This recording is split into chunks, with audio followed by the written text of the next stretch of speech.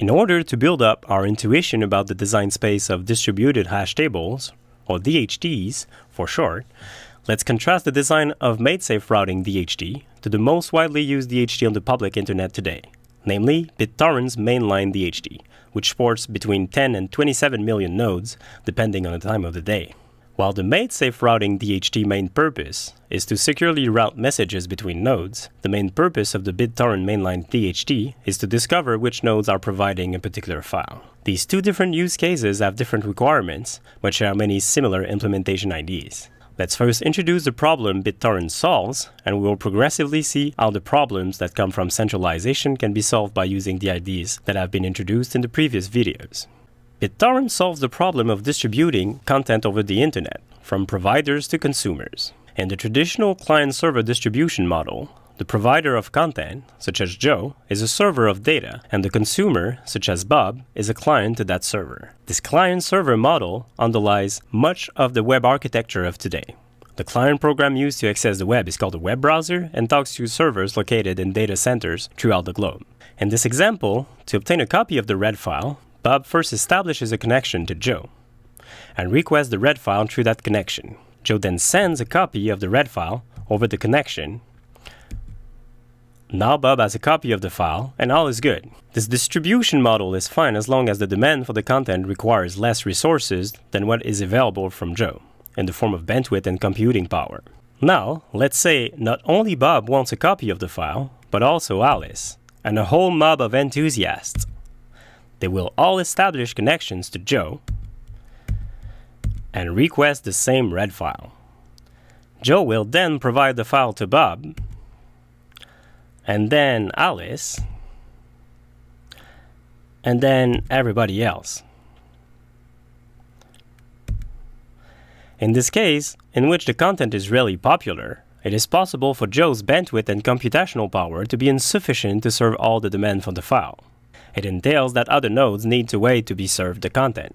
It is always possible to provision more capacity on Joe's side by having more servers available to provide the file, and load balancing the requests among those servers. Most of current web services we use today, whether implemented in private data centers or built using cloud infrastructure, are built along this model. However, fundamentally that means that the infrastructure costs for a provider of content are proportional to the popularity of the content. In some lucrative sectors, that might not be a problem, but there might be other cases in which there's no clear way to monetize the content being distributed, however popular it might be, such as public scientific or governmental data. BitTorrent solves the problem by using a different model that leverages resources in bandwidth, computational power, and storage that are otherwise completely overlooked, those available from the clients connecting to the system. Rather than having all client nodes connecting to a single server, let's rearrange the nodes to allow them to communicate with one another. To make it easier to visualize, let's put them on a circle.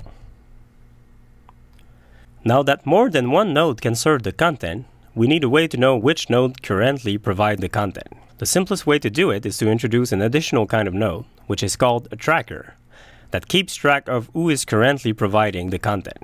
To use our previous example, Joe now has a direct connection to the tracker, who knows Joe is providing the read file. When Bob wants to obtain the read file, he first connects to the tracker and learns Joe is providing the read file. He now establishes a direct connection to Joe to obtain the file.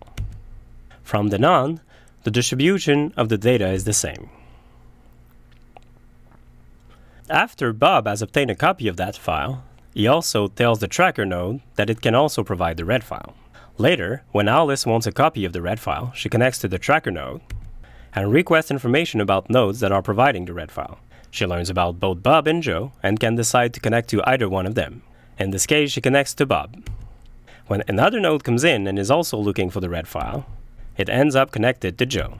Now the distribution of the read file can happen simultaneously from both Bob and Joe. Note that in this case, there is still a centralized server node that performs the tracking.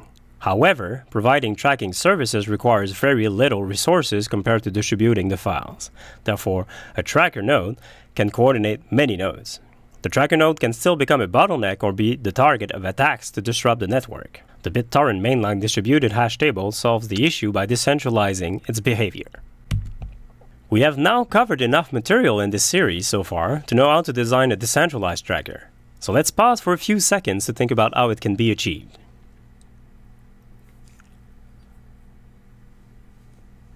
So the first step is to assign an identifier to the file, which can be obtained by hashing its content. We then assign IDs to nodes from an ID space with the same range as the ID space for files, and we ensure they are unique for every node. In practice, we can simply pick IDs randomly from a sufficiently large space. Also, we store the tracking information on the node that is closest to the file name in terms of XOR distance. The rest of the protocol is derived from that. Let's now see all the steps required by Alice to obtain the red file. Let's first assume that Alice is already part of the network and knows about some other nodes. Notice here that in contrast to the MaidSafe-Routing DHT, the links are unidirectional, which means that although Alice might know about some other nodes, such as 9, that node might not know anything about Alice. Alice first sends a message to the network to obtain which nodes are providing the file 14. In BitTorrent parlance, a peer provides a file, or seed, for others to download, while a node participates in the operation of the distributed hash table. The message Alice sends to obtain who is currently providing the file is therefore getPeers with the ID of the file, 14, and is sent to other nodes in the network. The same BitTorrent client program performs both the peer role for some files shared by the user, while also being a node in the distributed hash table. Alice first sends the getPeers14 message to the closest node to 14 she knows of, which is 13. 13 now checks whether it has any tracking information for the file 14. Since it does not, it returns the closest node it knows of to 14, in this case 15. Now that Alice knows about a closer node, but still has not obtained the tracking information, she requests tracking information from 15. Since 15 has tracking information for that file, it returns all the peers it knows of who are providing the file. In this case, Joe with the ID 4, as well as the information on how to connect to Joe, such as IP address and port number. Alice can now establish a direct connection to Joe and obtain a copy of the red file. After having received its copy, Alice announces to the network that she's also providing a copy of the file 14 for others by sending an announce message to the closest node she found during the discovery phase for the tracker, in this case 15. 15 then adds Alice to the tracking information, and from now on, others will be able to connect to Alice instead of Joe to obtain the red file. To keep its table of neighboring nodes size manageable, Alice will eventually remove some of the temporary nodes she learned of, such as 15. Let's now see how Alice might have joined the distributed hash table in the first place. So Alice knew beforehand about Bob, an existing node already part of the network, which we previously called the bootstrap node. Alice picked an ID at random, which now puts her inside the network, but no other nodes in the network knows about her. So to learn about other nodes and advertise herself to the network, Alice finds the closest nodes to herself by performing a lookup for her own ID amongst other nodes. Note that in this case, Alice sends a getNodes 11 rather than a getPeers 11, since she's only interested in learning about other nodes, not getting tracking information about a specific file. Alice sends the message to the closest node to herself she knows of, Bob. Through that request, Bob learns about the existence of Alice and adds her in its table of neighbors. Had the corresponding K-bucket been full, Bob could have ignored her, but since it was not, he added her.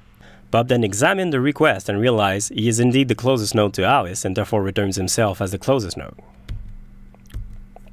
From Bob's answer, Alice now knows he's the closest to herself and stops looking for other nodes.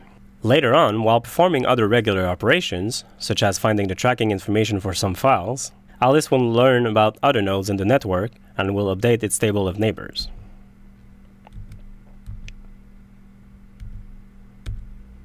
We therefore see here that the discovering of neighboring nodes piggybacks on regular operations of the distributed hash table, such as finding the tracking information for a particular file. That property is inherited from the original Cademia design. To wrap up, the BitTorrent Mainline DHT is different from MaidSafe-Routing DHT because it uses unidirectional links between nodes and implements different protocols tailored to discovering tracking information rather than securely routing messages. However, Even though the use cases are very different, both distributed hash tables use a uniform ID space to name files and machines, use a notion of closeness based on the bitwise exclusive OR distance to perform operations, and use k-buckets to decide which nodes to include in their neighbors table. Similar ideas can therefore be used to build a centralized system for different purposes.